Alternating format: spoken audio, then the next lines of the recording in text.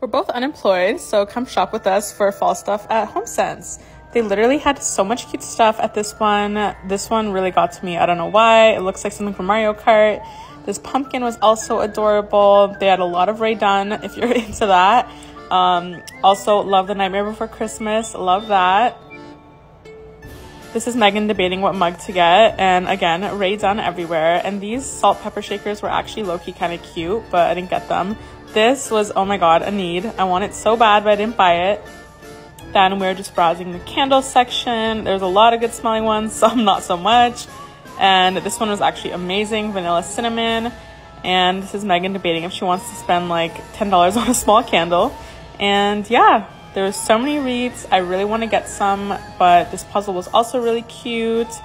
Super adorable candle set for bleeding candles for Halloween. They had a bunch of pet bowls. I wish they had the cat size. These were all huge. And more Ray Dunn. As I was saying, our store is literally a Ray Dunn store. And we were joking about this cup being